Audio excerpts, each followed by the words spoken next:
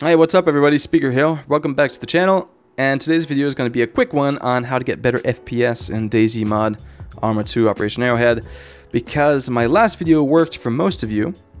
Pretty good feedback on that, but some of you have still been getting some bad performance out of it, and I'm hoping that this can be like a second option. It's not especially going to give you better results, but maybe for some people it will work better than the other video. So give it a shot and see what you think. Alright, so as you can see, this looks pretty good for Arma 2 Operation Arrowhead. Just hope that Shadowplay is gonna record it well. And here are my settings. Oh yeah, I'm hovering at about 70 something to 80 FPS right now, so that's pretty good. Right, so I'm playing at 1440p, which is more taxing than 1080p that most of you play at. So, right, interface resolution is your screen resolution pretty much.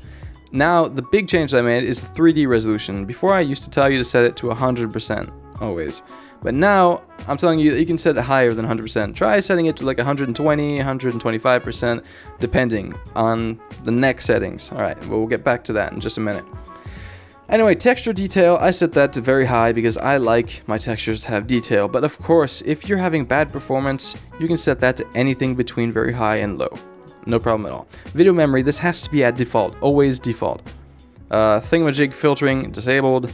Anti-aliasing, keep that on low or disabled. The higher you set your 3D render resolution right here, the less you're going to have to need anti-aliasing. It's going to look naturally better on its own.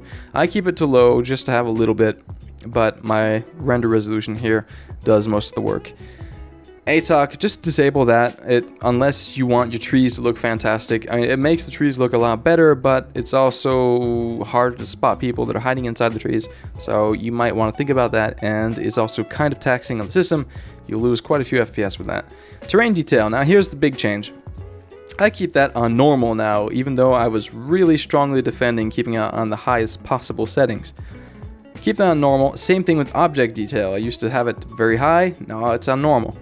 And the other big change is shadow detail. Now this is important. If you set it to very high, it's going to use your graphics card mostly. It taxes your graphics card more than your processor. If you set it to high, for some reason it's going to tax your processor. Now Arma 2 Operation Arrowhead is a very processor heavy game. It really taxes like one core on your processor, and that's why we get such fluctuations in FPS. It's not made to support this kind of load. So set that to very high, and hopefully that will use your graphics card more than your processor.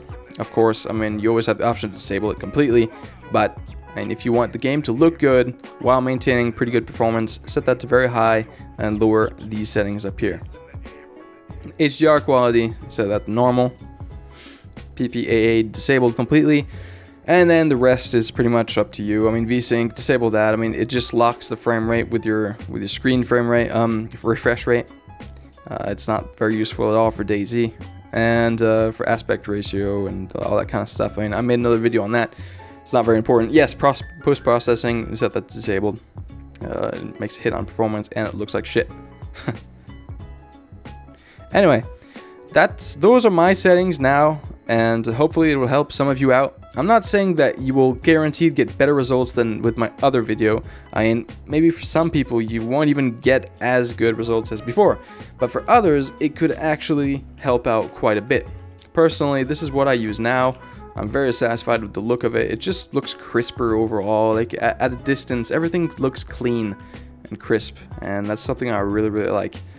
I found that spotting people that were farther away, for some reason, even though that I defended very strongly keeping object detail to a maximum to be able to spot people farther away, well, for some reason I have a much easier time spotting people running out of the corner of my eye that are very far away with these kind of settings. It's just that much clearer. So anyway, I hope this video was useful for some of you, and leave me down in the comments below your results. And of course, I'll link the other video too, so that you have the two options to switch in between. It gives you kind of two guidelines, I guess, to follow to try and get better FPS. Anyway, thanks a lot for watching, and I'll see you all real soon. Speaker, signing off. Great job.